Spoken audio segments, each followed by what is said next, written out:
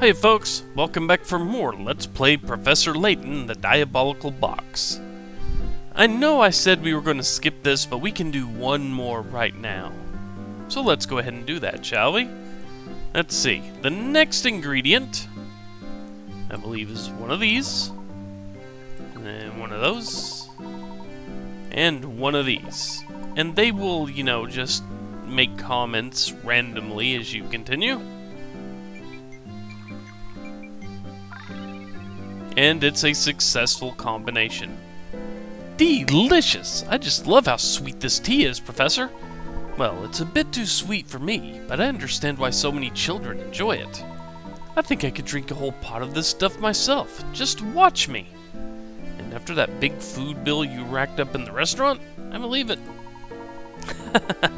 You've got quite the sweet tooth, Luke. Just try not to drink it too fast. I believe we can serve this.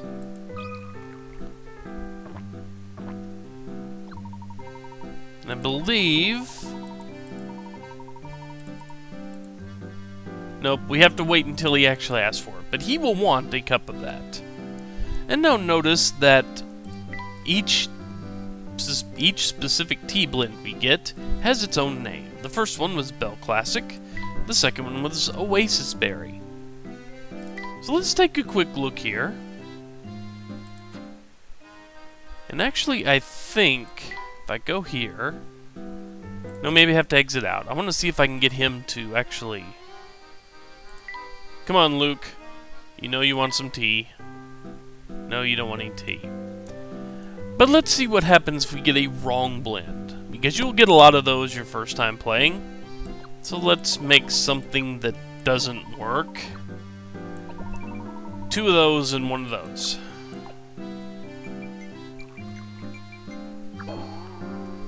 And then they will have various comments, and the comments are all somewhat, you know, somewhat funny the first time you see them. But this tea smells a bit, well, funny. Are you sure we can drink this, Professor? Why not take a sip and find out for yourself? Ew, I think I'll pass on this one. Where did I go wrong? I was so sure I'd brewed something good, too. And yeah, if your tea combination isn't one of the valid 12 choices, you'll get something along those lines, and they'll say it can be used for industrial varnish, or it should best be never spoken of again. Something like that. So eventually Luke will want some tea, and we'll feed him that, and he will become the second person. Now, we're pretty much done here, but for now, let's talk to her. Oh, hello there, you two. You sure have excellent timing. See, I'm trying to wrap these flowers I grew to give to a friend. I've got a green thumb when it comes to plants, but I'm all thumbs when it comes to wrapping. Help an old gal out, would you? Number 32. It's a wrap. Worth 20 points. In order to wrap the flower, just like in the leftmost drawing, how would you begin your wrapping? Tap A, B, or C to answer. Now, let's see. How would you begin that? Let's see. You would want this kind of on the outside edge, since you want that up there. And if you begin rolling that way...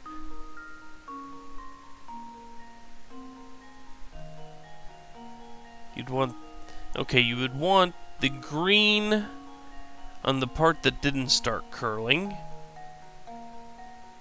And you want it to be upmost there. Visualizing A and D are out, so it's a B or C. You'd want it done C.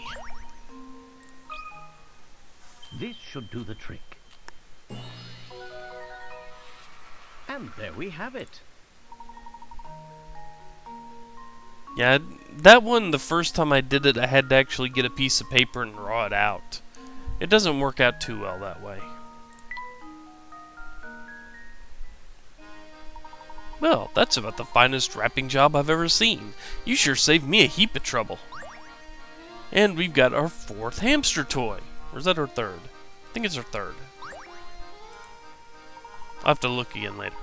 Now let me return the favor with a few helpful tidbits about that tea set I gave you. I'm sure you know the basics of brewing, yes? Putting in 1 scoop of the 3 ingredients I gave you makes a lovely Bell Classic tea. However, there's a lot of room for experimenting. For example, try brewing 2 parts brisk berry with 1 part something else. Get it right, you'll make a sweet, crisp tea that is just wonderful. And if you happen to pick up more tea ingredients, try creating some infusions of your own. There's a whole world of complex flavors waiting to be discovered. You just need to find them. So now, do you want some tea? No, you don't, do you?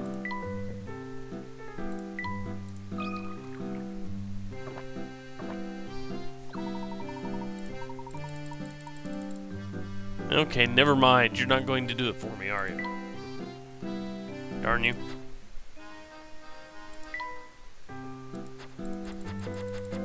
Nope. Darn you, Luke. You want tea. You're British. You have to love tea. Isn't that a requirement? I need to ask some British people if it is a requirement or not. No, huh? Fine.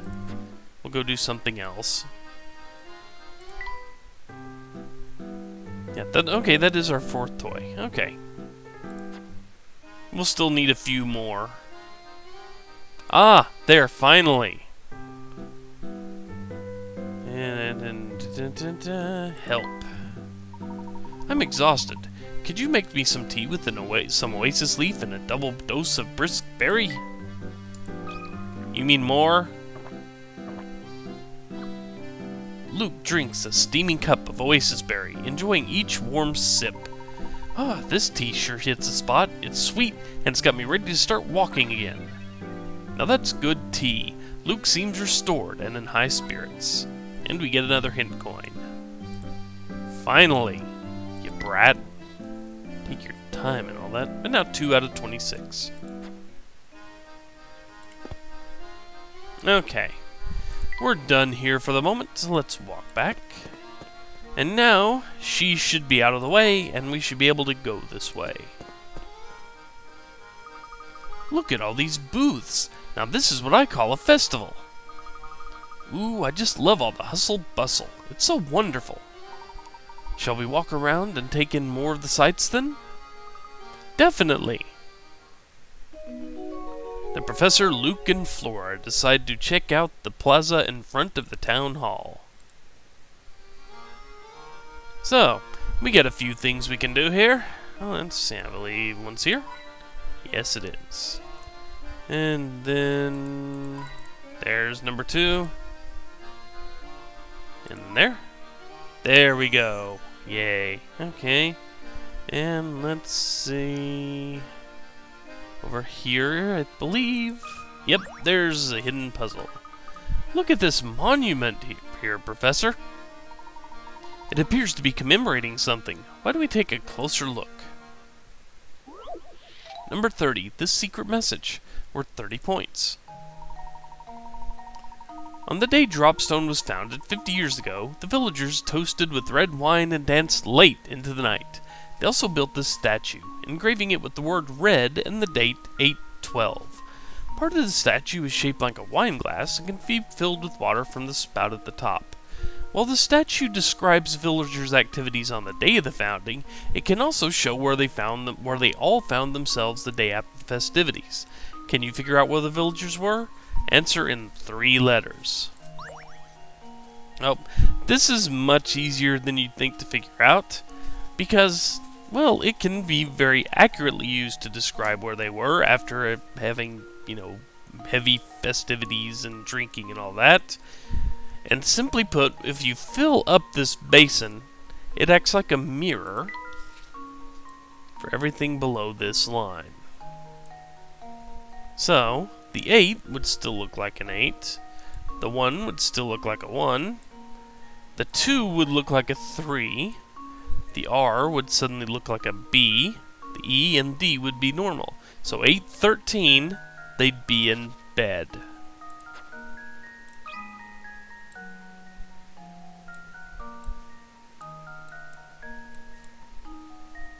I like that, folks. The scene won't let you do that when you enter in your name, but it'll let you do that out here. And now to test my theory. And there we have it. Brilliant. There we go. See? You can just kind of see it reflected a little bit there.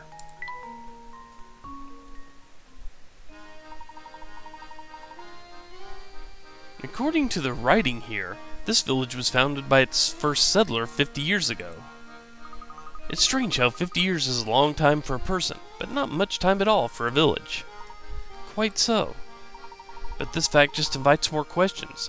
Why did this founder come here in the first place? It's hard to believe he or she sensibly set forth from their old residence to found a new village. It is kind of strange, but anyway, we have more people to talk to. Let's start with you. Oh, boo-hoo-hoo! Parting with one so dear to your heart is even more painful than the tightest wig. When she was a child, I used to read to her till she fell asleep. She looked just like an angel. Oh, nothing hurts so much as separation's knife. Gee, I don't know about that. I guess I've never really given it much thought. Oh, fret not. I wasn't expecting one as young as yourself to fully understand a pain such as mine. Don't mind me. I'll just excuse myself now. The way he was carrying on, you'd think he just got dumped. But he seemed sad in a different way, didn't he? Best not to pry too deeply into the private affairs of others, Luke. It's not becoming of a gentleman. And I don't need to comment there, do I? No, I don't. You're right, Professor. And now we can talk to you. Hey, fellows, pleasure to meet you. My name's Albert, and I am just nuts about our beautiful village. I've heard you've been running around Dropstone asking questions, but you haven't talked to me yet. If you solve this puzzle, the king of Dropstone Trivia, yours truly, will answer a question for you.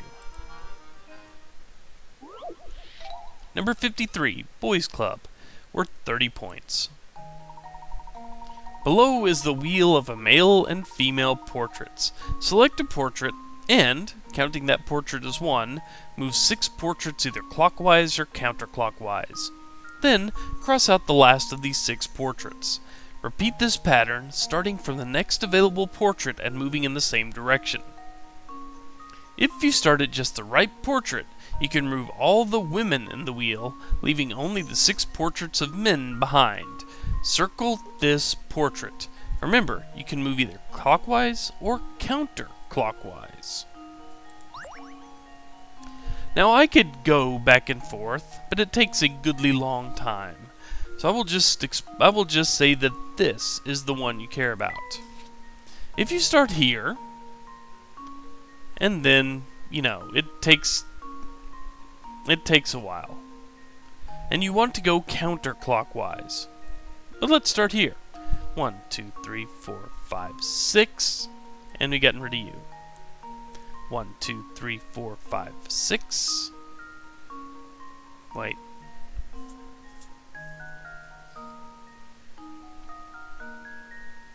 No, wait. I am wrong, aren't I?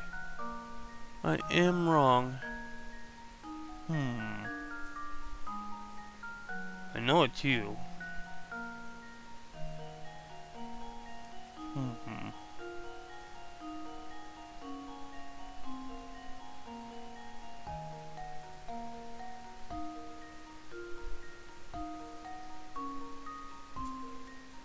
What did I do wrong? I know I did something wrong, but what was it? You know what? I'm going to pause the video for a second, and when I figure it out, I will come back. And now I feel like a moron. Because when you do it, you're supposed to count. That's what I was doing wrong. Yeah, I remember this puzzle being just this huge thorn in my side, because I keep forgetting that counting that portrait is 1. So yeah, if we start here, 1, 2, 3, 4, 5, 6. 1, 2, 3, 4, 5, 6. 1, 2, 3, 4, 5, 6. 1, 2, 3, 4, 5. Wait, 1, 2, 3, 4, 5, 6. 1, 2, 3, 4, 5, 6. 1, 2, 3, 4, 5, and 6. Yeah. And conversely, I believe if you do it the other way, and if you do it just right, you will end up and eliminate all the min. You can eliminate the men's pictures too. I feel like an idiot. Oh well, can't be helped. Oh yes, I could. I could read the directions and all that. But anyway, so there you go. I could have gone back and forth for a while, but I would have been laboring under that one misconception about the puzzles. So yeah, I just remembered that that was the correct portrait to choose, and then couldn't figure out why I couldn't make it work. Oh well. Anyway, onward. This should do the trick. And there we have it. Yeah. My original playthrough, I didn't get through that on the first try. Expertly solved. Oh, it gave me chills. It really did. Okay, ask away. If you've got any questions about the Village Ord's history, I'm your man. Would you happen to know anything about a supposedly cursed antique called the Elysian Box? It's hard to believe, but you've gone beyond my area of expertise. I've never heard of the thing. What I can tell you is that people in the town jump at the very mention of curses. From what I gather, it seems they have some connection to the village in the days of its founding. Unfortunately, that's all the info I can really give you on that subject. Sorry to let you down. So anyway, me being a complete and total idiot about a puzzle is a good stopping point for now. When we come back, we're going to head into this building.